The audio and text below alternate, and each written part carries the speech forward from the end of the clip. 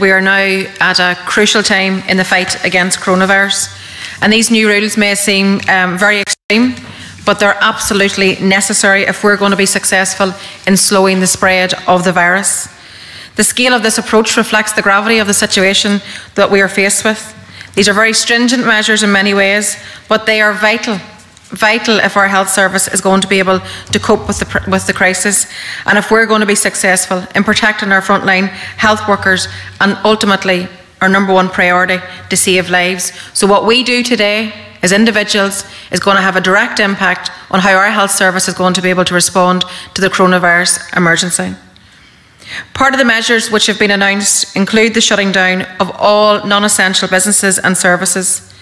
The Executive today has taken steps to clarify the list of essential businesses that are permitted to remain open to members of the public during this emergency. We have approved the continued opening of a range of retailers and services, from corner shops and supermarkets to dental surgeries and vet clinics.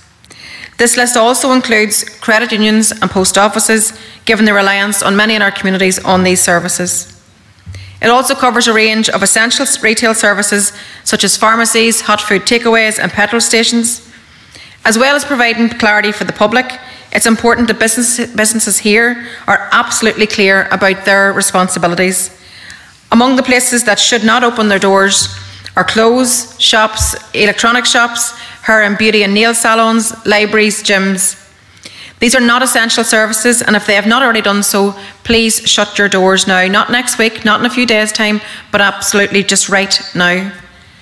Hotels, hostels, bed and breakfasts, caravan parks and camping sites should all be closed, except where caravans and mobile homes are being used as a permanent residences, and where hotels are providing emergency accommodation.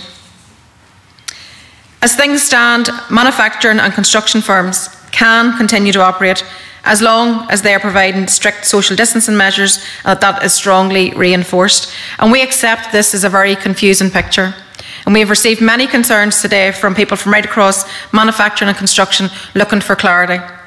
This situation is going to be kept under review, and we will continue to engage with both sectors in coming days.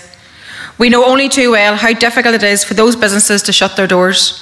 We know last week we had a generous economic package that helps us to deal and support with employees to have their wage secured, but we still do not have clarity in terms of self-employed support, and that is something that we're pushing very strongly for. We're disappointed that we didn't have an announcement on that today, but we know that that will help companies to do the right things. But our message is very clear: if you are not an essential service, shut your doors.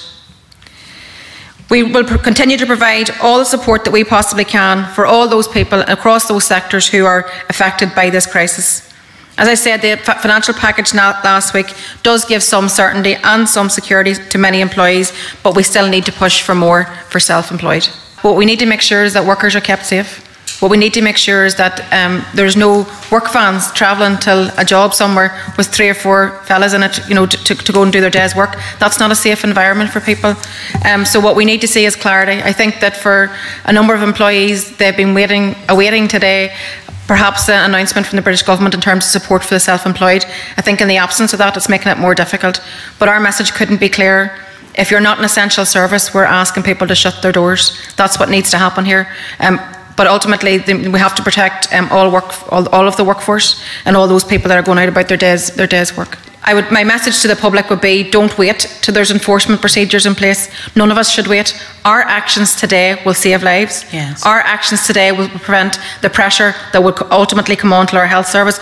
So today we have the opportunity in our grasp to be able to save lives, and that's the message to the public that I want everybody at home to hear. In terms of the British military personnel, we don't need to deploy the British military personnel. We have a very strong civil contingency group in place established by the Executive. It looks at all the emergency services. We also have brilliant support networks out there across sporting fields and everything else, right into community level, that are prepared to do their part, and I have no doubt that we can respond to this emergency in that way.